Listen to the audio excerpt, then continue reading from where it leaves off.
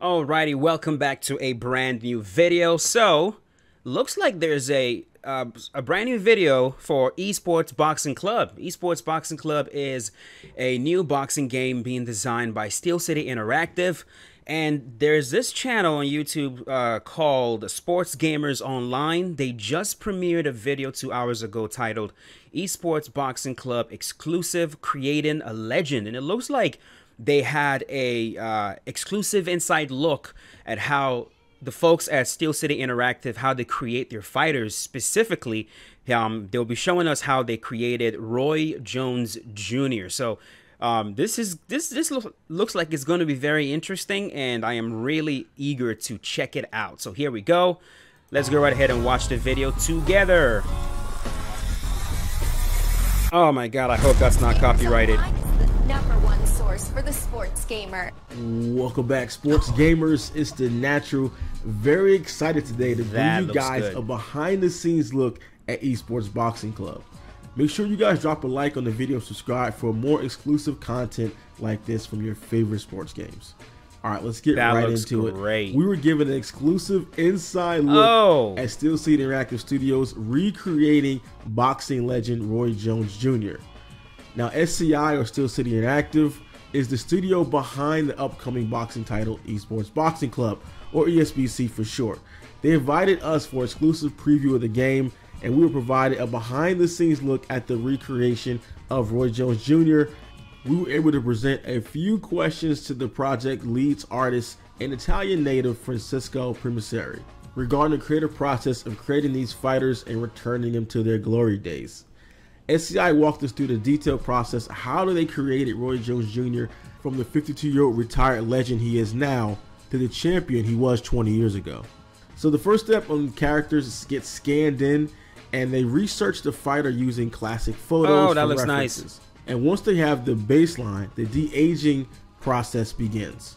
That includes sculpting the model, muscles, skin, and features with ZBrush. Oh, this is amazing. This is amazing. This right here is a part of what I've been asking for from EA in terms of character creation.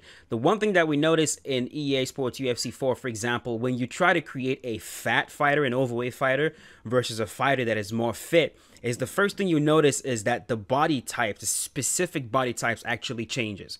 So you can't pick a very specific body type with very specific muscle insertions, keep that exactly the same, and then increase the fat percentage of the body. You can't do that.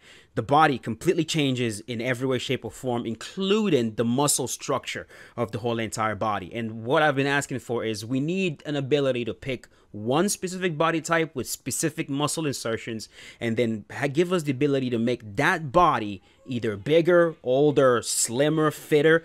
Sorry if you guys can hear a kid crying in the background, but as opposed to changing the whole entire body, changing the muscle structure and everything. So this is very, very nice. Like, I love what they're doing right here, and I'm really hoping that we can see the same thing from EA. Working on various color map textures. Lastly, SCI tests the character in various lighting environments to ensure it looks realistic as possible. And that's why these fighters look so amazing. According to Primisseri, one of the most challenging parts of recreating legends is the whole entire de-aging process. It's basically reverse engineering the effects of time on the body.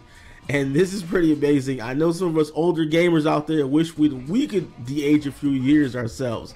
If only we had a ZBrush, some of these tools in real life.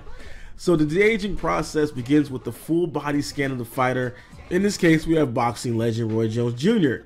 So 1024 Digital Capture Studio physically scans him in to the game with an elaborate state-of-the-art camera system. We put pictures and we put content up before about that. If you guys seen that, it's the full system, and they get all pictures and scanned in. And the Pro Scanning Studio assets come in and they clean up the raw data and transfer that data to a body topology for SCI to work with. Now 1024 then delivers the scans to them, and according to them, the body topology is the same for all fighters at the start. Now from there, SCI begins to adjust the character and apply textures, shaders, and all the details that really bring the fighters to life. Primisseri takes the initial scan and body frame as his baseline and then attempts to keep the main body volume and overall proportions intact while removing the wrinkles, body imperfections, skin dots, and more from the character scan. There you go. That's exactly what I'm talking about. Keeping the body proportions exactly the same, not changing the structure, the underlying structure of the character's body, but then either add fat on top of the character, strip fat, as opposed to making it seem like the character was wearing a fat suit. You know what I mean? Really, really nice right here. Essentially, SCI is airbrushing the player model to make them look younger. One thing I really love about their work and how the game looks is the skin texture, like the colors of the actual skin. Like a lot of times games will just don't get this right, and you know there's many different shades of people when they talk about skin texture and skin colors, all the way from light to darker. There's so many shades of that, and a lot of times players will look or video game characters will look way too dark, way too light, too fadey, ashy, wherever you have it, but they've really nailed the exact texture and colors of these fighters, and you can really see the details and when they're working through that. So working with his mouse and cursor, he's sculpting some of our greatest fighters back into fighting shape and recreating their appearance from their greatest and most timeless fights. That's pretty much the target. According to SCI, lots of things. Before we continue here, I'm going to ask you guys a question. Looking at this character model right here, I mean, I really, really love. I mean, I know this is the older version of Roy Jones Jr. This is not his prime version, but here's a question. Would you guys like to see the two different versions of Roy in the game, especially like even other fighters? An older version of the fighter with the character model like it is, and the younger, more prime version of the fighter? Or would you like to see just one version of the fighter, which is the younger, more prime version of that fighter? Like, do you see any value in the older versions of fighters? Would you even use an older version of a fighter, or are you going to be just completely focused on competition, and are you only going to use the younger version of that fighter? Let me know in the comment section. I'm very curious to see where you guys fall on that. Change with age, eye shape, lip volume, cheekbones, body fat, cartilage, and even ear size. He's able to turn back the hands of time on one of the greatest boxers ever step in the ring. Premature gathered image references from every angle to plan out what he wishes to achieve. He reviews side by side with his current fighter model to understand what to keep and what to airbrush into stardust based on the images. Now from there, he continues to shape the body. Next, he revises the main muscles and facial features in ZBrush to match the classic imagery of Jones Jr. in his prime. And then when he's happy with the result from different angles or perspectives, he begins to work on the textures. Premature works on the color map textures in Adobe Photoshop. He adjusts the tones and recreates his hairline and iconic beard. And you know the hairline is one of the first things to go with age. He continues to work on the skin tone to create a young Roy Jones Jr. skin texture and then applies it to the character model. Oh! Lastly, the artist adds in details on the arms such as veins and muscle toning in the biceps. SCI is an ultimate. Yo, that looks incredible, man. That looks absolutely amazing. That is Roy Jones Jr. That movement is so picture perfect. Wow, I mean the way he's holding his hands, the way he's moving his feet, the position of the head, the shoulders, everything, even the little taunt that he just did. That is 100% Roy Jones Jr. Very well done. I don't know if Roy is the person that actually provided the motion capture for this, or if they called in someone to perform it, but however it is that they were able to do this, kudos, because this looks great. Production mode, then test the character model in even the way his head is lighting moving. Environments with the click of the mouse beautiful. to check the textures and color balances in each unique arena and light setting. And you can see here it looks really amazing. Damn right it does. SimCity Interactive has confirmed with us that ESBC will feature a dynamic fighter damage system. They created custom shaders and blend shapes that allows them to create the appearance of progressive damage as each fight plays out.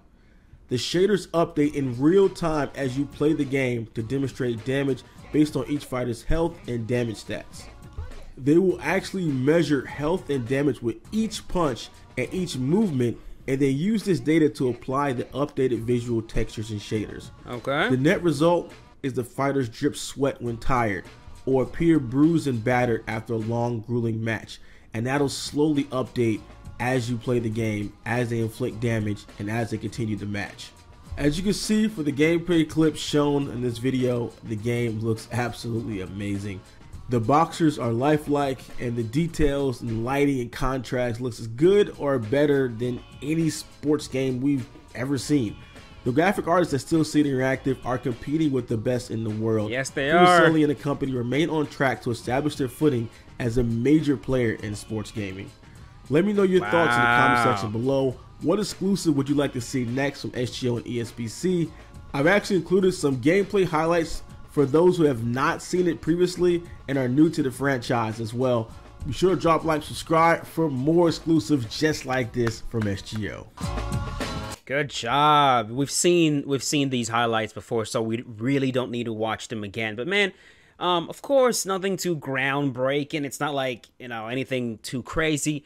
But you know, we're kind of you know, we're all kind of, well, me personally, I'm kind of an addict when it comes to Esports Boxing Club. Any little information that I can get in regards to this game is valuable to me, and so this is no different. Getting to see a behind the scenes look at what they're doing, it's always very good. It's always valuable.